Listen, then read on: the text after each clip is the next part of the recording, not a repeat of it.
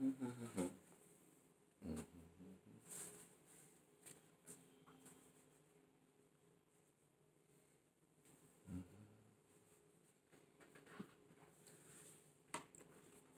reading of the New Testament as rendered by the Gullah culture of the King James Version of the Holy Bible.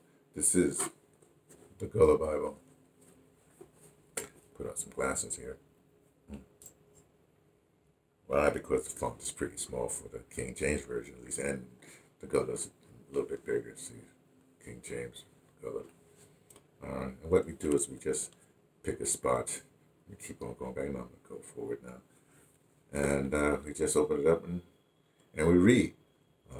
The purpose of this, the purpose is just basically, I come from my maternal side says Gullah Geechee in it, and I was just wondering how the newly freed enslaved folks were thinking of how they, in very quick order, from the end of the 19th century to the very beginning of the 20th century, they they were literate.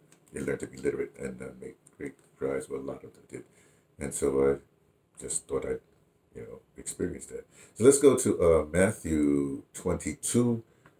Might as well go to the top. To 1. Matthew 22, 1 on page 81. Jesus, they thank the people in parable Jim.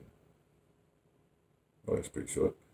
Chapter 22 again. This is 1. That's page 81. And Jesus answered and spoke unto them again in parables and said, goes on. That's the thing. So again, the Gullah reads such.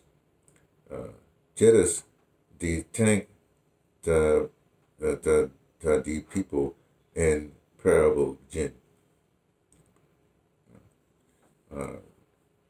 And it reads again, the translation is, and Jesus answered and spoke unto them again by parables and said. There you go. Reading. Well, I read it. My I being T from the Pattersons. Taking the train to Tibet, let you know what I only suspect.